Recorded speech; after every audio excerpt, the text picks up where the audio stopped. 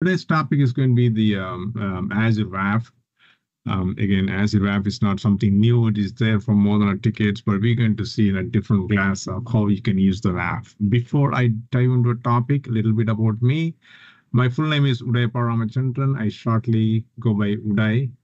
I lead as a CTO, CSO, and Akumina Inc. And we build an employee experience platform that runs in Azure cloud and uses the M365 suite to integration.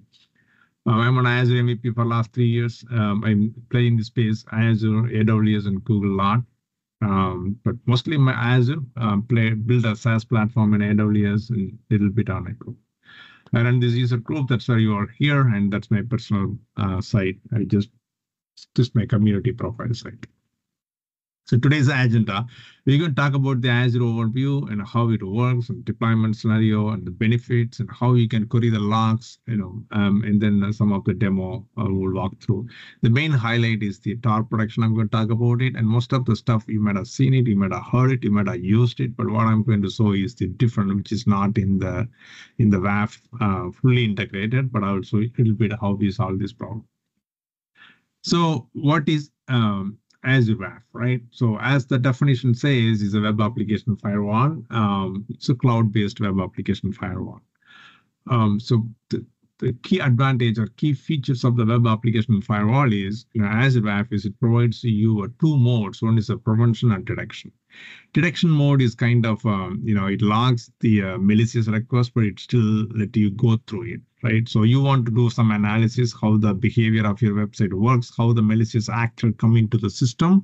You want to learn about all those things. You don't have to prevent it. You can detect it, right? How the payload comes. So you can, when you go from detection to prevention, you are not breaking the site. Some context, when we went from detection to prevention without the full analysis, we were end up breaking some URLs, and we need to exempt it. So you can learn a lot about the malicious request or actor, whatever you call it as. And some are known, some are unknown, even the system that you built your own. It's a comprehensive production. It's a top OWASP. Top 10, including the SQL injection production, cross-site prevention, and then DDoS mitigations. Those are the top 3 SQL injection, right? In old days, somebody can send a text which is delete from star. If you don't sanitize the input string, and it's going to run in the SQL, and it's going to delete the users and so on. That's the SQL injection. Cross-site scripting is you go from one site to other site, you exploit the request with the JavaScript, and so on. DDoS mitigation is, users can hammer your site for no reason. They want to bring it down. Their intention is to bring it down. They can hammer your site, right? Coming from the malicious IP address, which we're going to show you. I'm going to show you how the malicious user come into anonymous IP address, being anonymity, how they will hammer our site. It also comes with a pre-configured policy, so you don't have to worry about it. It has all the policies. If the policy doesn't solve the problem, then you're going to go to the custom rules, right? So you're going to create your own rules when the default policies is not meeting your criteria. Sometimes, you are not able to fix the critical problem, but you want to exempt it, the risk of it, then you will use the custom rules to exempt those things.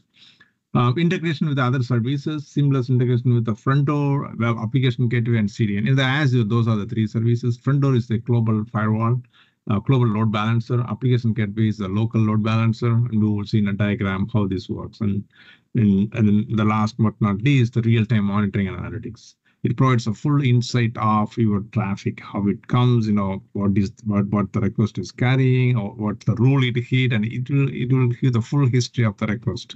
We'll learn a lot when you're going through it. So you need to turn on the diagnostic in order to see the monitoring and analytics.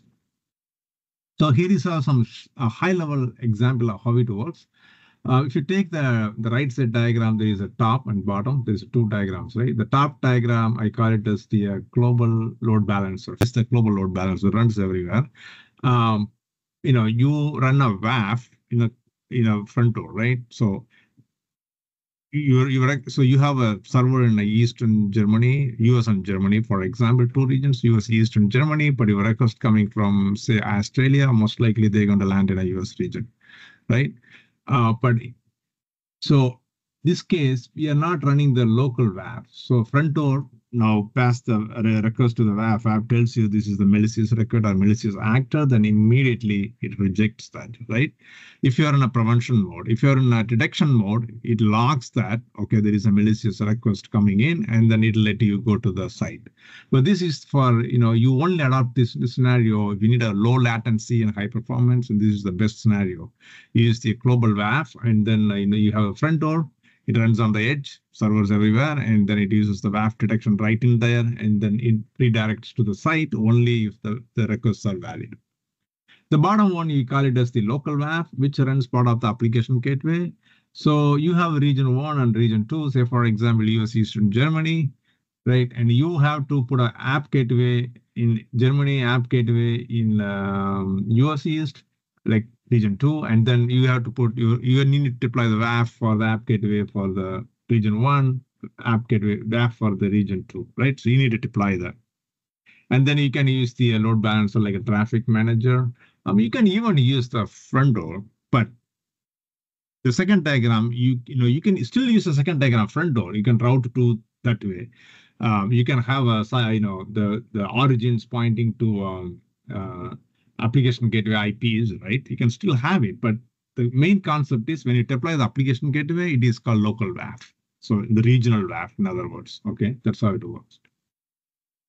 So deployment scenario. So we saw that application gateway WAF for single region deployment, front door WAF for global multi-region applications with the low latency needs, and CDN integration protects the static content delivery. I mean, front door also CDN support, if there is a static content, it will hash it on the edge for the better performance. What's the key benefits of using Azure? Customizable rules. The default rules is not enough. Then you're going to use the customizable rules. It has the inbuilt threat intelligence feeds. There's something that we can talk about in a few minutes. They have a threat intelligence feeds. They know what is the right IP, wrong IP, what type of request is malicious or not. They're constantly getting the feed and they'll update the rules accordingly.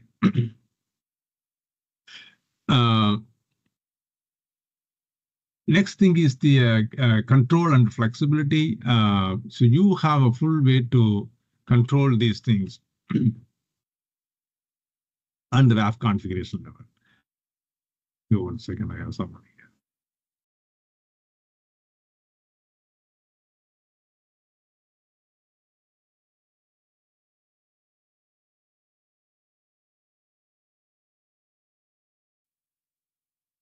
So for example, IPs, behavior pattern, allowing fine-tune your security measures, those are helps you to the control and the flexibilities.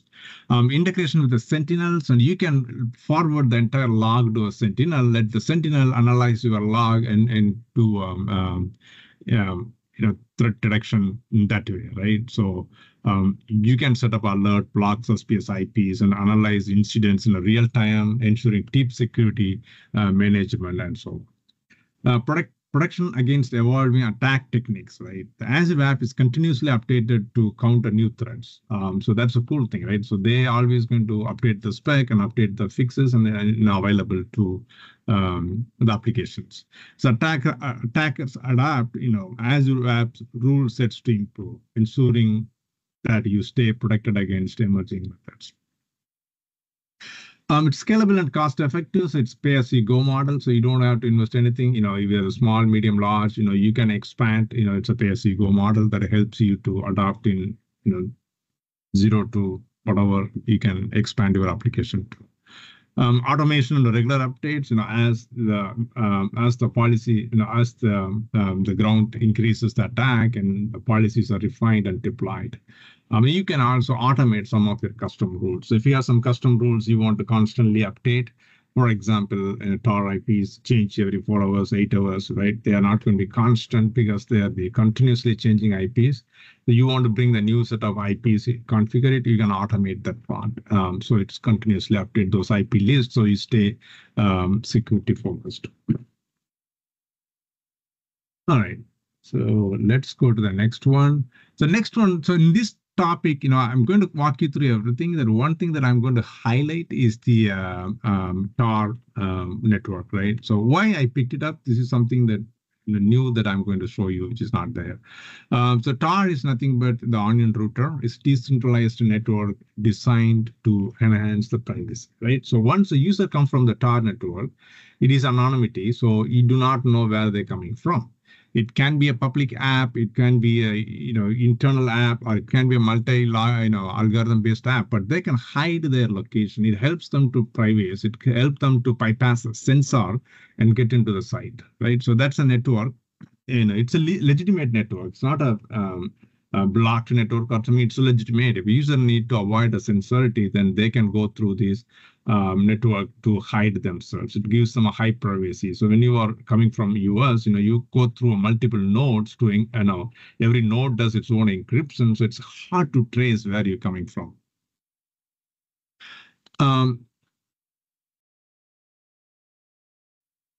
Next. So, since it's anonymity, people can misuse Tor. Tor is meant for a good, there are good actor and bad actor, right? If you're a good actor, you're fine. You just want to hide your identity where you're coming from, but you are not a malicious actor, then it's fine. But if you're a bad actor, then it's a dangerous thing. So they can do TDS attack, right? So how they can do TDS attacks? Since the IP's addresses are hidden, they can come and simulate the request from one IP to other IP to other IP. There are Tor releases the exiting IPs about 1300 IPv4 blocks and 800 IPv6 block. They can constantly move those IPv6 blocks. They can try to generate the traffic to your site to bring your site down. Well, you can find it out. You can say, okay, I'm going to block this IP address. But since it's a dynamic nature, they'll go back to the other IP address. They'll go back to the third IP address. They'll go back to the fourth IP address. So that's how they generate the traffic, right? The TDS attack happens. Scraping and brute force attacks, right? So these. If you create a virtual machine, if you lead on the internet, if you open the RDP port open, you see, you create in the morning, you see in the afternoon, you are guaranteed to get at least max 2-digit of brute force attacks to happen because people are trying to attack you. Well, do you think they're going to attack from the legitimate network? Definitely not. They're going to use network like a Tor to do that type of attack, so you cannot trace back who is doing that. It's also dark web and illicit markets for illegal activities, identity theft. They can happen when the people come from those IPs. They can do all these kind of things. So data exfiltration is one way that you can misuse, meaning that you can copy the data without knowing where you're copying, who is copying. You can be the hidden user, and you can copy the data from the exfiltration. That's why some companies, they will block all the Tor network. So some financial companies, they'll block the Tor networks. Some mine companies, they'll block the Tor networks because they wanted to be their user to be legitimate. They are not coming from these hidden networks. Even though they prompted for MFA and other things, but they still wanted the user to be coming from the known location. The phishing and malware distribution, they can run some site by using these IPs. They lure you, by taking your information and so on. Those are the misuse scenario of the Tor IPs. Risk of allowing the Tor traffic, as we've seen before, is increased attack surface. Users can easily mask their IP address, making it easily for them to probe your infrastructure, right? So, they're looking for vulnerabilities. Since they're coming from the hidden network, they can constantly see, go through your site and then find if there is any vulnerability. They can get hold of it, right? Difficult in the monitoring and enforcement. Traditionally, security controls such as an IP blocking or geofencing, right? So you can do a geofencing, but the Tor IP is also coming from the it's going to pass the geofencing. If you look at the location, it may say, I'm coming from XYZ location. It's not anonymous location, it's a known location, but the tracing back where it's originated is very hard. This limits your ability to enforce location-based roles. So you try to set the location-based roles, also known as geofencing, but this is going to succeed because this is coming from the known locations. Negative impact on the business. If you have a if you have brand name is popular, and things like this may bring a negative impact to your branding as people trying to do some sort of exfiltration or potentially some sort of legal issue. So most financial companies are sensitive based on your sensitive data. They will block the tar IPs. Next slide. So how you can set up the tar network, how you can test, right? So in order to test the tar network, all you need is the tar browser. So it's very simple. Just to go to this project, download, you got the tar browser. You can use your laptop. It's very safe. Unless you use that one, we don't need to use the tar browser, but for testing purpose, you can install just a exe. Open the browser and then configure. You always go through a tar nodes, and then you're good to go. You just put the IP address, it's going to go through the tar networks. All right.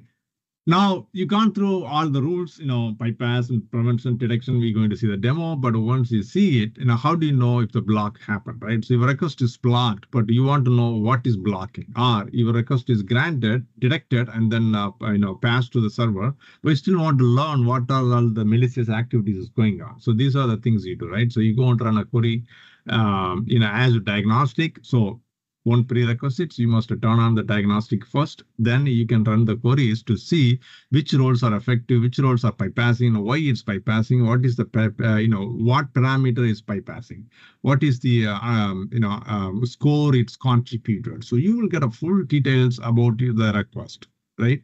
And then you can go and either exempt it, or you fix the code to do the right thing, or you exempt it. All right, so let me go and walk you through the portals here.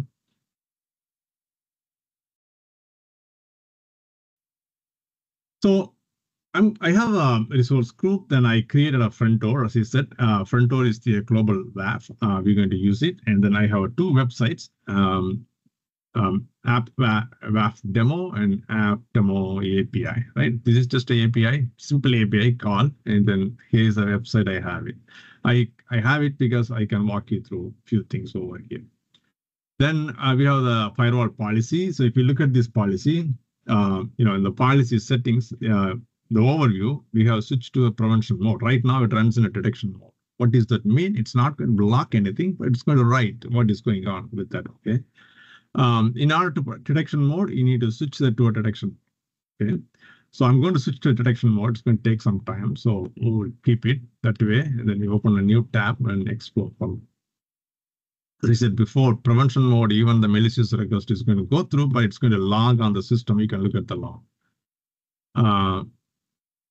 Now, policy settings, you have a way to redirect. If any of those things are met, it's only going to happen on a detection mode, okay? So it's not, these things will execute only on prevention mode. Detection mode, it detects, it logs, it goes to an app. Prevention mode, it detects, it stops there. At that time, it's going to come back and execute this page, right? Whatever you define it over here. Either you can redirect it to some page, or you can redirect, some sort of block response. The default block response is 403, which makes sense. But sometimes, we also have access denied based on the login failed or some sort of permission issue. So to differentiate, some people would recommend 511. Unfortunately, 511, they are not giving here. Okay, those are the valid numbers. So you can pick any of those numbers. It makes sense to pick a random number, 99, not a random number, the number they allow it. So if you look at it, they allow that number. But 511 makes sense is a network not granted or something. 549 or 59 says a legal reason which is not available. Those are the two flag I would lean towards, but since those two is not available, then I'm picking 999. Then you can say what is the response body. So if you make everything is empty, it would still give you the reference ID. But if you want to make it as little informative, you can do that. They only allow you only one token called Azure WAF. That is the only token available from here, but that token is what gives you the token to query the logs, right? So if some request is blocked, or you want to learn something, or somebody gives you the number, then you go, that's the Azure Ref is what they're passing it to you. You can take the Azure Ref and then run the query in the backend system to do that. What is blocking? This JavaScript challenge is a different concept. If you go to some sites, they will ask you, to verify you are a human, right? That's the JavaScript challenge. How often you want to do it. But in order to do that, you need to set up the policy in the backend. but that's what it is. So how often you want to check whether you are a human, right? So kind of things. All right. That's the policy settings. The main thing is when the block is prevented, when the request is prevented, this gets executed, and then it's going to return 999 and whatever it is. Now we come back to the managed rules. Remember, we said WAF is providing out-of-the-box policies, right? So these are the policies. If you use a front door premium WAF, it gives you the bot protections. This will be available only for premium. If you use standard, these things won't be available. So if you are internet applications, you already get default things, right? So you can go ahead, and then you can disable it or block it, right? You don't need a search engine to come back to an internet application, because most of the requests need the authentication to be done first, right? So you can block it, those two. And then if you look at this here, bot 300/600 is what kind of does the tar protection, which gets a threat intelligence and then trying to protect it. But when I try to use it, you can bypass through that by checking these and then marking this as a block. It does prevent the IPv4 range, but not IPv6 range. Okay, so that's what we're going to see how we can do some custom rules. But it does prevent the IPv4 though. And then, you can go through it, some of the XSS, SQL injection, and so on. There's a lot more policies come under the category, which is all defined over here. And you will available, this link is available end of the presentation. So you can go through how all those numbers are tagging together. Okay. So next is the managed rules. Once you enable, as I said before, these are all very important when you do prevent, not detection. Detection is going to go through, you will learn it from the log. It's not going to stop anything, but these are all going to be applied. Which rule is failing, why it's failing. It's mainly important when you are preventing it. That's why in the testing phase, you're always going to leave it at the detection mode. Then you learn it, you tweak it, and then you go to the prevention mode instead of directly going to the prevention mode. You never know, what request is, acting there. In these, oftentimes you may come into a picture of exclusion, right? It's not possible to fix everything, to run a site in a 100% security, right? Just like, your computer is vulnerable. Yes, it is vulnerable. When it's not vulnerable, when you turn off the computer, right? Well, you are not going to turn off the computer. You're going to leave your computer in the internet space, but you still need to take precautions, to stay safe from the internet malicious attacks, right? Likewise, your code is not going to be perfect. You always, you have to post a request from one site to other site. That's called RFI. There is some rules here. So if you look like the RFI, if you want a particular off domain reference link, you have one domain, but now you go back to the other domain, either you post it, which is a known domain, it's going to say off domain, it's going to prevent it. You cannot post because this is coming from a different domain.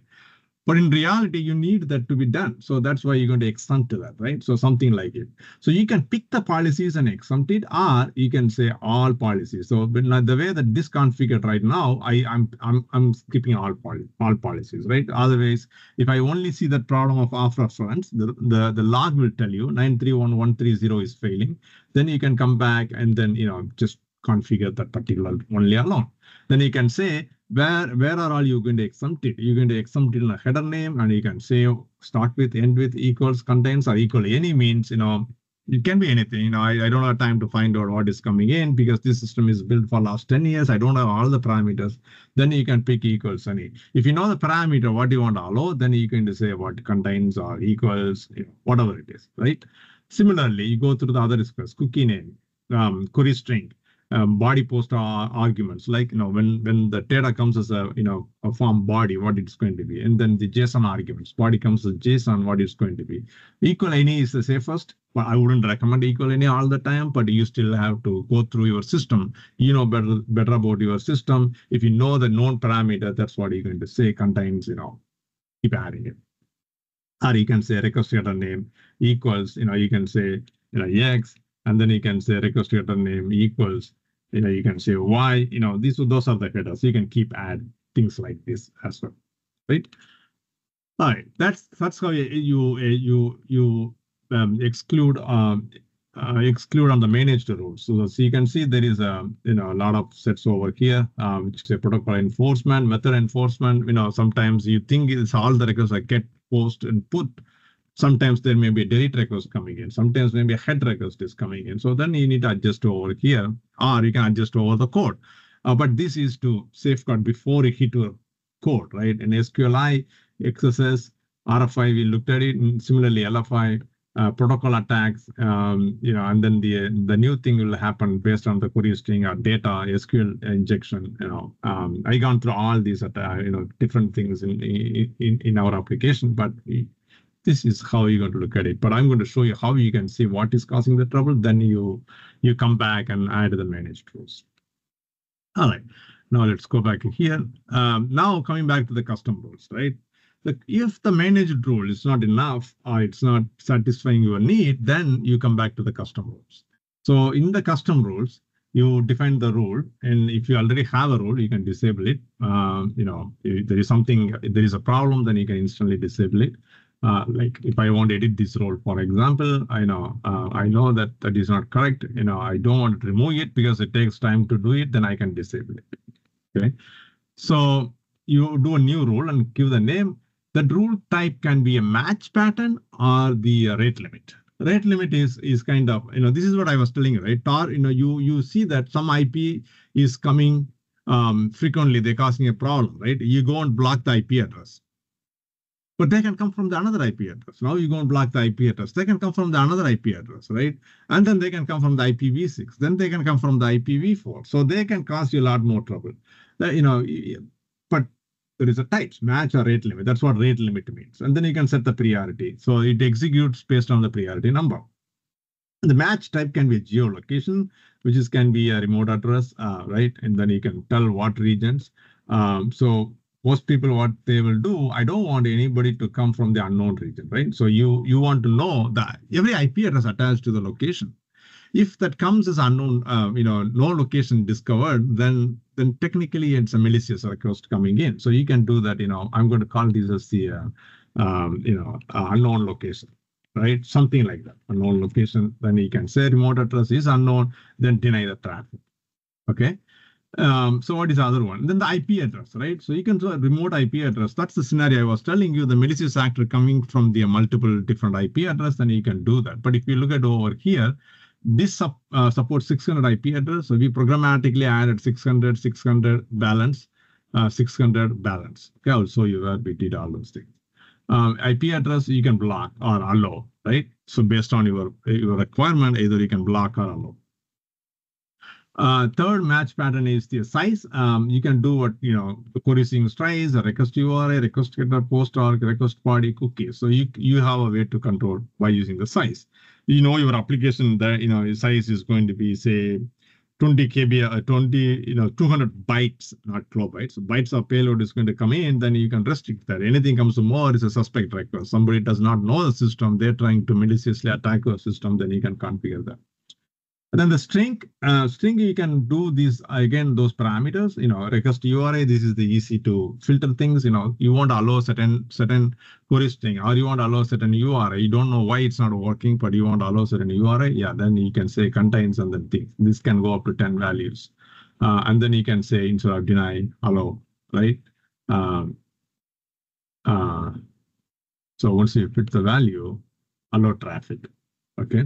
Or JS challenge. If that route comes in, I want to put a JS challenge, which is preview here, but that will say, ask you, are you a human, right? It prompt you in a way and then ask you, are you a human? You might have seen a lot of sites, and mainly the one site that I always, bank sites. If you go to some of the bank sites, they'll ask you, or you can see the Cloudflare verification going on. That's a Cloudflare WAF is doing that job. Okay, so that's all about. Now let's go back and then show you. So is this the only way you can do a Tor prevention, right? It's not really, but since this needs to, the IP address constantly changing, right? You see the IP address now, there may be, plus or minus 10 can happen end of the day, right? And then tomorrow morning, there may be another plus or minus 10 can happen, or plus or minus 20, or plus or minus 30, because this is a dynamically IP address. But how do you know what IP address is changing? The one way you can solve this problem, instead of, here we need to run some scheduler. That's what I call it as automation. You constantly fetch the latest IP from the exiting IPs list and then update it over here. Or you can do it programmatically in your application, right? So, you can write a code that invokes the module handler, and then you can do it. For example, so if I go back to this program over here, right? Which I wouldn't prefer it, but I have it as a different way of doing things, right? So I have that, tar production middleware, okay? So if we go back to the tar production middleware, right? So we have is IPR load, so when you go to that method, all we do here, we say IPv6 contains IP address, or IPv4 contains that IP address, then return IPR load is false, true, right? So if you look at this code over here, all we do, it change the percentage to be a little less, maybe 150. All we do here, we go through this. This is the publicly published IP address. So right, you can get all the IP address from here. So you go to this site, and then you download the exiting IPs. Okay? The exiting IPs, as I said before, will change constantly.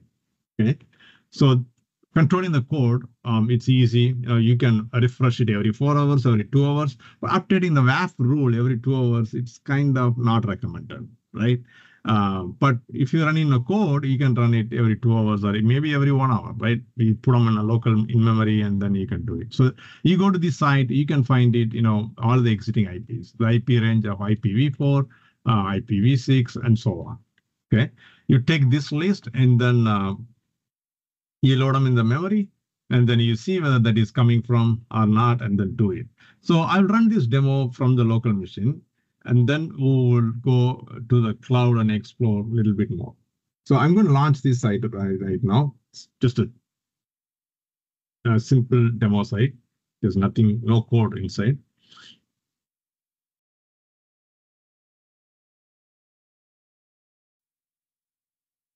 Any question I'll be waiting for?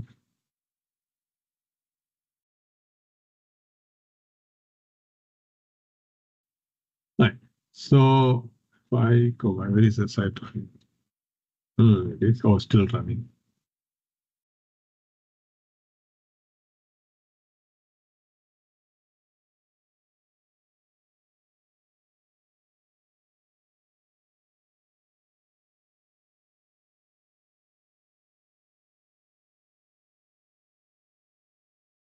Okay. So that's the normal browser. So I'm going to say I have the endpoint called health, right? Let's look at it. So it says, okay, right? Now I'm going to launch the Tor browser.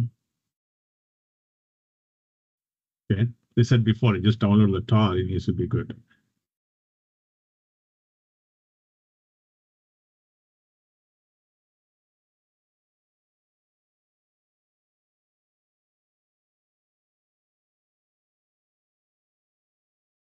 So once the Tor browser launches, it's going to come like this, and then you just connect on WAF demo web.udai.dev/health.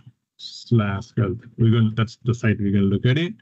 If you go here, it tells you, right? So it's blocked by demo application. So if I take the same URL over here and put them in my non-Tor network browsing, it tells me, okay, so you are valid. It comes back okay, right? And similarly, we said 2 APIs. So the other one is the API dot health enter. And because we use the same WAF, if you use a different WAF, you can put the different message over here, but it's the same WAF.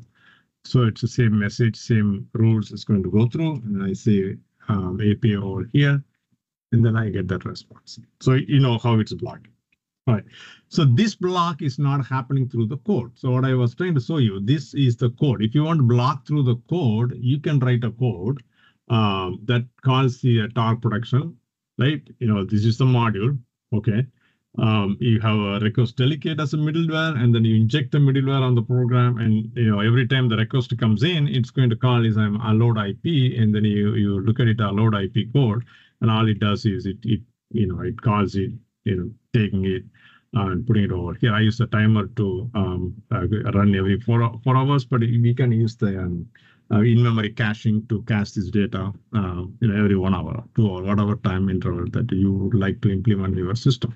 But this is one way of doing it. But this is a programmatic way, which is, if there is some problem, then you need to deploy the code. If you run in a one computer, one region, it's much easier. But if you run in hundreds of computers and multiple different regions, this is going to be a pain to roll this fix into everywhere. That's why we have to stick to the WAF. That's why the WAF is kind of outside of your code. You don't do anything. The WAF will take care of everything for you. Right? All right. Now let's get back to some of the things that we are supposed to explore here. So I already explained to you how these Tor networks are coming and how we create these IP addresses, right? So this is programmatic way you saw it, but just for learning purpose, but definitely not recommended. But the best recommended way is to use the WAF rules, which you can use the managed rules. Managed rules called 300, 600, I believe. Yeah. 300, 600. Bot 300, 600 will do very well on the IPv4, but if you need IPv6, you have to do custom IPv6, right? So you have to do this. But I have both IPv4 and IPv6 because we realized occasionally it's not blocking it, it's going through it because the freshness of that IP feed is not guaranteed. Sometimes they may have some latencies, at least in my case. All I'm talking about my case. It wasn't 100% stopping it. So we have to do this for IPv4 as well.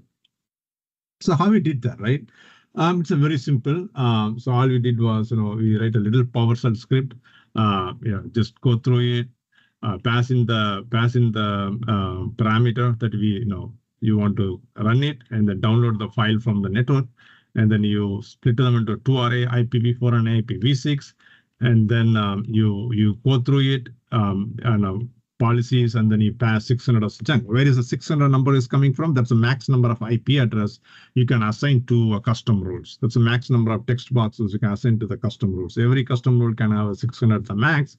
So we have to slice into a 600 and then you create. So if it returns like 1500 IP, it's going to create a 3 chunk, 600, 600, and 300. Okay. And then it marks that as uploads it, and then it's good to go. So at this point, but again, take a note, but custom rule always runs first. Then only the managed exemption going to go over there. Okay, so if you have anything in a custom rules, that's the one first runs. For example, exempting a URL, that's the one first runs, and then it's not going to execute any further rules. It's going to go right into the system. Allow it whitelist the request. All right. Now, how we can look at the querying the system, right? So we have these in the 2 pages, right? So here it is the WAF demo web. Here is the API web, right? So get weather. We have the get weather over here. I have some invalid query string. Let me see if that query string gets me anywhere. It says WAF protected, and then it gives me, right? Now I take this number. Okay, it was working before. It was in a detection mode. Now remember, before I demo everything, I changed to the prevention mode. Now it's throwing me this error. Okay. Similarly, I have submitted another request. Let's reload this one, see whether this blocks. Okay, this URI is not blocking, but this URI is blocked. So we're going to copy this value, and we go back to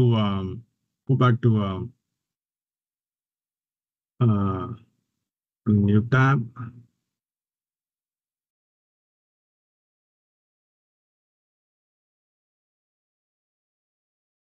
Switch directly all the time.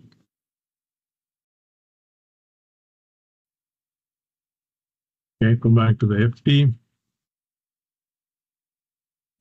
Can expand all properties and then go to the logs. So before you turn, you look at the logs, you must turn the diagnostic settings, right? So what I did turn on everything. So you go back, if you haven't done before, you just click add diagnostic, then you turn on whatever you want to see it, right? So I did all audit, all logs and all metrics and sending back to that workspace so I can query the workspace. So now I go to the logs, which is going to open that workspace, right? Close it. See? And I pick one of the query here, run, and then we have the new value. You can put it over here, right? And then you run it. Okay, so now we have 4. It's coming from the front door WAF, one from the access log, right? So I'm going to look at what is in the front door WAF. It tells me we grow SQL injection. So now it says rule name Microsoft default root set SQLi 94230 is what query. Okay, so let me look at the other entry here. SQL, okay, MS Threat Intel SQL. So it's now two policies fired over here, right? One is the non-MS Threat Intel SQLi, other one is the MS Threat Intel SQLi. Okay. And then I look at third one that tells the anomaly score, how this has been blocking evaluation failed, and then it tells me the parameter over here, what parameter, how it's failed, and all those things. You can see the anomaly score right now is at 10. If anything over 5 is going to fail. But in this case, 5 from the SQLi, 5 from the MS threat SQLi. Okay. So how we can fix it?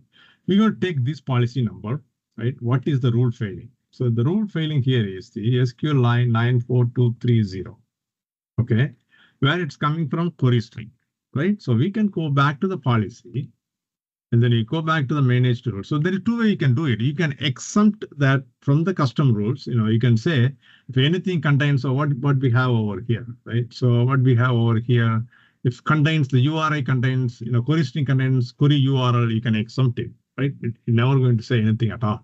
That's one way you can solve the problem. So you go here, add custom rule, and then say, ignore, you can name it anything you want, ignore routes or known safe routes, right? And then I go and say priority 1, I want to execute that as a first. You cannot have the same priority given to 2 rules. So I'm saying that's the first one. I'm going to say string, and I'm say request header. No, I'm going to say query string that contains this value here, query URL, right? Contains query URL. I convert to whatever term I want, and then I'm going to give the value. So since I convert to two lowercase, it doesn't make sense to give everything. So I'm saying two lower. Now I say allow traffic, right? That's the one way I can bypass it, but it's going to take like a few seconds. While it's doing, let's look at the other way that we can do it. So now I'm going to open this policy in a new tab.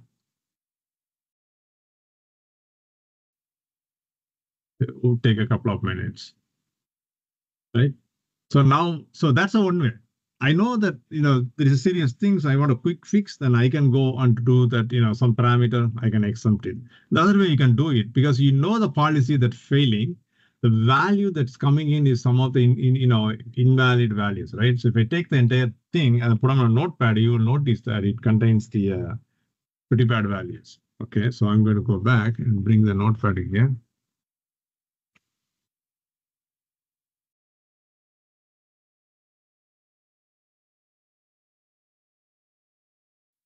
Okay, I'll ask a notepad.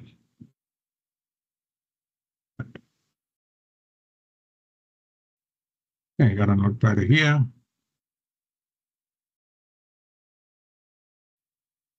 So I paste it over here. So if you see this value,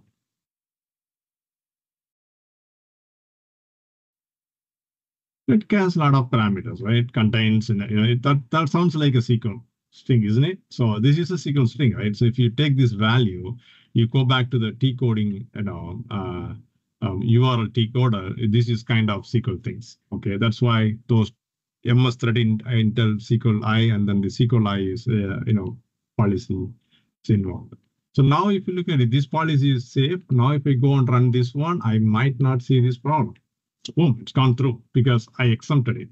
But if I did not exempt it, I really want to fix this policy, then I go to the managed rules, right? I don't have any SQLi, so I'm going to go back here. I'm going to open up the SQLi.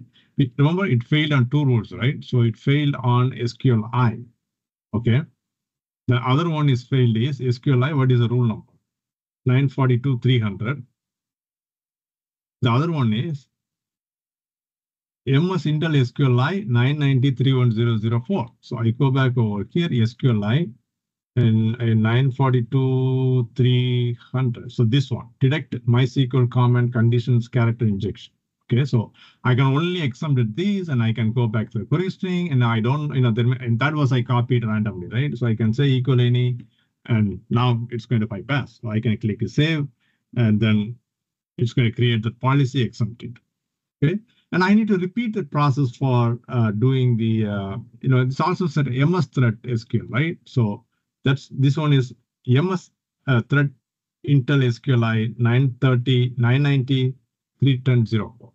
So I go back over here, MS threat Intel SQLi. This one.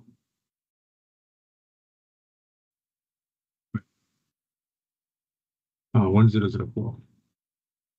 This one. Detect basic SQL authentication, bypass attempt 2. Okay. So I need to create both rules. If I'm not sure where this value is coming from, I don't know where it's coming from the query string, where it's coming from the in this case is known to be a query string, so I can say query string, and I can do that. But if I don't want to do particular thing, I want to do exempt everything, then I can say that all rules. So that means you are ignoring this query string for any of these rules. And I click save. It's going to save it again. It's going, you have to repeat that stuff for SQLi as well. Then it will start working. Okay. All right. Now, that is how you query the system. You find out what is going on, and you keep repeating this process until you're done with it. So if you really want to look at this one, so the rule, right? So for example, we did a tar rule, right? So we say, no, not that one, the one so generic one. We take this rule name, right? So we went to a tar browser, and then we're trying to look at this one.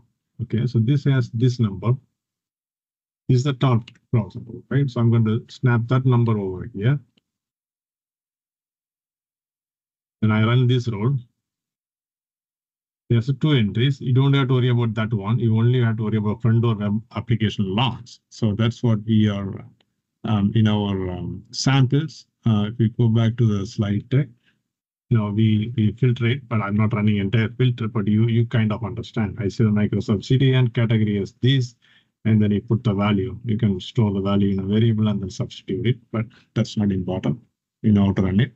So I go here, I put that, it says that, right? So this WAF is failed. When I expand to that, it can tell me which rule is failed. Oh, this is coming from the IPv6. Okay.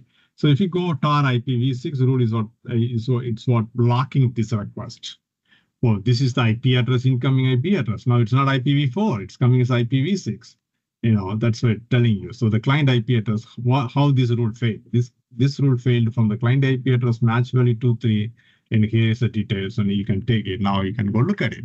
Any failed rule, you will have the details matches, how it's matching, and you can inspect that value, and you can go either fix the code or you exempt it. That's up to you. And that's how you address you secure your system, right? But this all will happen only when you leave policy into detection prevention mode. If you put them on a detection mode, it will still write all the logs, but it's not going to stop. It's not going to block. It's let you go through the traffic. Okay. All right. So what is next? So if you look at it, here is some reference link I provided. Again, those reference links are here. So in this one,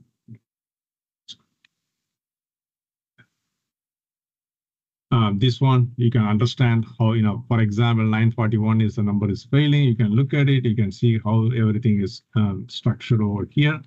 And here that explains, how the front door WAF, you can utilize it. And here is the other article, front door WAF. But, if you're a newbie, you want to learn, I would strongly recommend you go through this link. It just takes 40 minutes. And if you already know, you might have done it in like 10, 20 minutes, just fast track, you can understand how to configure and all those things. Okay. This will be very helpful if you're new. I think this is the sample app. It's not published yet, but when it published, I will put a URI in the Teams meeting, and we can refer to it.